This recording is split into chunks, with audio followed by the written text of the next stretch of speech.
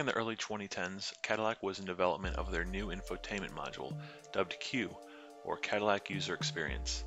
This system used a capacitive touchscreen consisting of an outer protective screen with an inner response electrical glass panel and a thin layer of conductive gel between the two glass panels that would allow for a softer and more natural touch response. Of course, after a couple years of use, the gel layer would dry out through exposure to heat, just like a gel air freshener. This resulted in a spiderweb or cracked appearance. The gel would bubble up or dry out and no longer transmit touch actions to the system.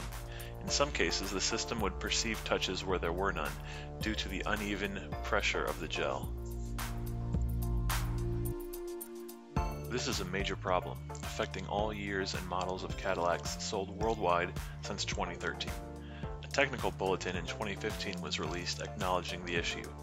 A Google search will show you how widespread the problem is. Cadillac recommends that you take it to the dealer and pay them $1,600 for another module that will fail again in 1 or 2 years.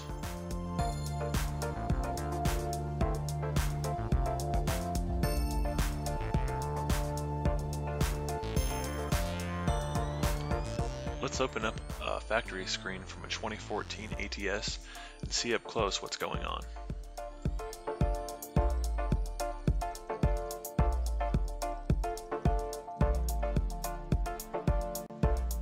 Here you can see the gel, or what's left of the gel, kind of deflecting there under the touch pressure.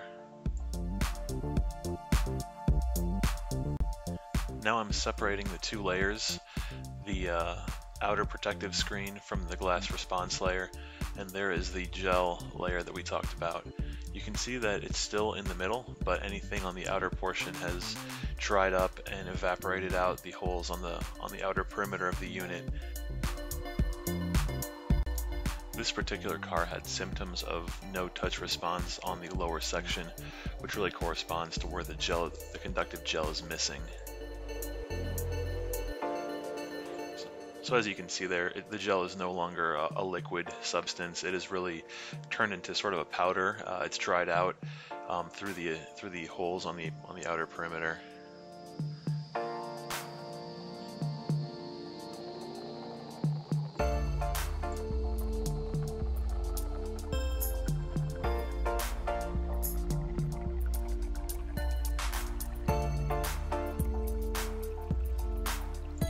Here we can see the escape paths for the gel.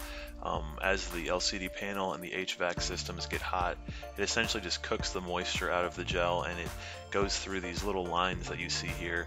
And that's really the main problem, is that the gel was not sealed inside this. It was exposed to the elements, and on a long enough timeline, it just cooks it right out. Now for comparison, let's do an unboxing and teardown of a CUESCREENS replacement screen.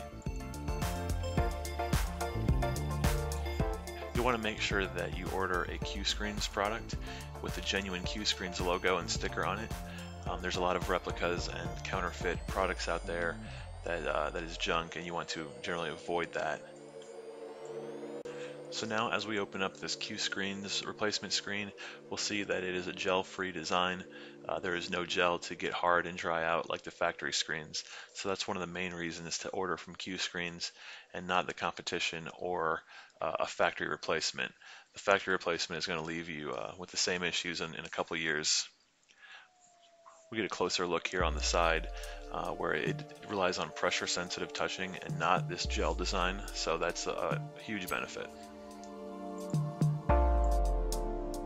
Here's a side-by-side comparison showing how much stronger and more durable the CUESCREENS design is.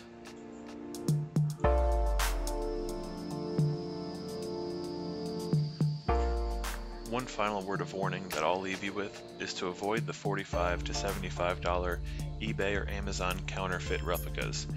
It is all untested junk sold by Chinese distributors, and most customers are left dissatisfied. Half of my customers are people that order the $75 screen and they want to replace it with a true CUESCREENS product.